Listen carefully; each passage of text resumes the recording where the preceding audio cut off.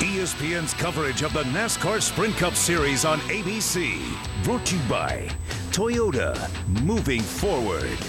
And Allstate. Are you in good hands?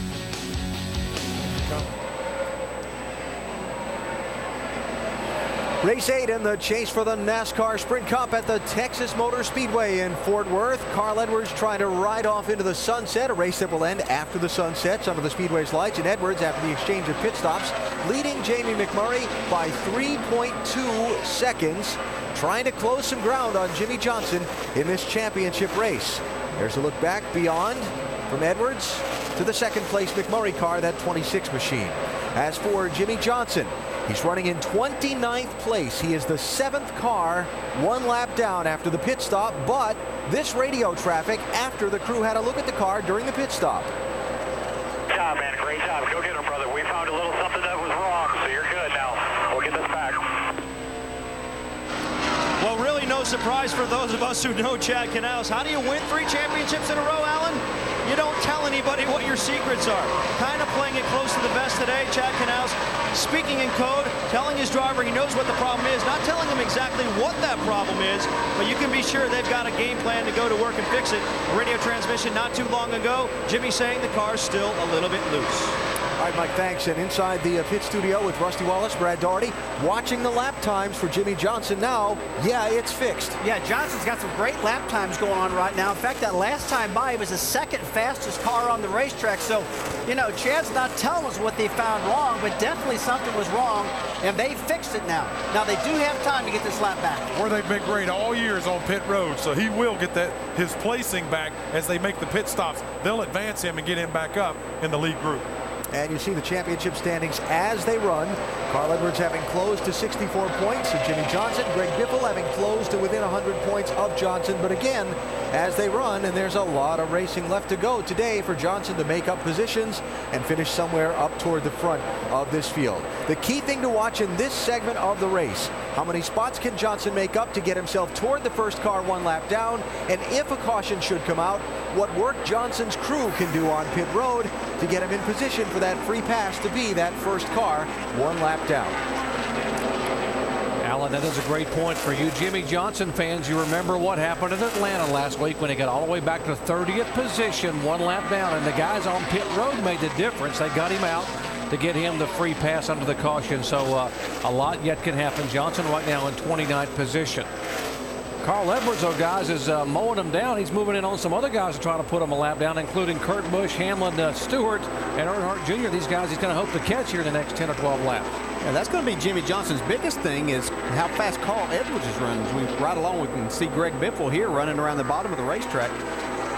But Carl Edwards is coming up on some really good cars. Kurt Busch, Denny Hamlin, Tony Stewart, and Dale Earnhardt Jr. are going to be in this group. And you put these guys a lap down, then this is much more difficult teams to try to overcome than what Jimmy had to last week. So Carl Edwards is making short work of a lot of people here and doing exactly what he needs to do to get the most points, leading the most laps. Update the 2-car. Shannon. Doc, despite the fact that Kurt Busch qualified 40th for this race, the team was very optimistic coming into the race today. They were 3rd fastest in happy hour practice, but as soon as that green flag dropped today, they have been struggling. Kurt Busch said he almost wrecked on the first couple laps, and they have been working on that car all day just trying to get it right, as right now he is getting passed by your leader, Carl Edwards. ABC Thursday at 10 o'clock Eastern Time, 9 Central, an all-new Life on Mars. The next great cop show has arrived, starring Michael Imperioli, Harvey Keitel, and Jason Amaro, after the all-new Grey's Anatomy. Coming up ABC Thursday at 10 Eastern.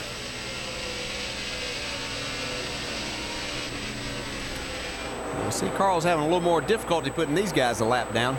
Kurt Busch wasn't willing to give up that spot just yet and go a lap down on the racetrack. Carl's getting back, trying to regroup. Brian Vickers and the 1 car, Martin Truex Jr., battling for 9th position. What a nice job this 83 team's done, moving all the way up into the top 10. saw them take a brief lead there right before the green flag stops, but this team's been moving on the moves from the start of the race. Yeah, they had to start in the rear because they changed engines. They had an engine problem yesterday in the final practice session, so they chose to change that engine. They had to start in the rear, so moved themselves into the top 10. Remember, Brian Vickers has been very good on mile-and-a-half racetracks, particularly at Lowe's Motor Speedway, where he led a ton of laps back in May and also led laps here in October. Hasn't been able to catch a break, though, to put it together for a top 5 finish yet, but having a good run here. Yeah, so is Martin Truex, who started on the outside of the front row here today. He's going to give Brian that outside and not battle him and contest that too much at this point in time, but still a nice run and still inside the top 10 for Martin Truex. Jimmy Johnson now able to go by some of the cars that were also a lap down in front of him. He just gone by Michael Waltrip. Trying to move in on Ryan Newman and Scott Briggs.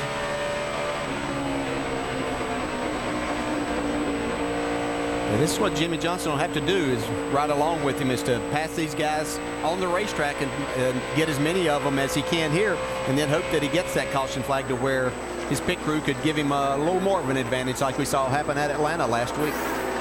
Definitely got two different agendas with the 48 team versus the 99. Carl Edwards needs to go out there and just put as many guys a lap down and run as hard as he possibly can, because that's going to, and Jimmy doesn't need to wreck the car. That's one thing. That's an agenda for sure, but they need to just stay focused, the 48 team, and they've got the car running a lot better. They just need to make up spot by spot, one at a time. In the garage area this morning, a lot of NASCAR drivers were talking about upsets in college football here in the state of Texas last night. Number 1 was upset. Totally changed the complexion of the national championship race. And oh, by the way, the Heisman race. And they were saying, what if number 1 in NASCAR could be upset today? What if Jimmy Johnson would have issues?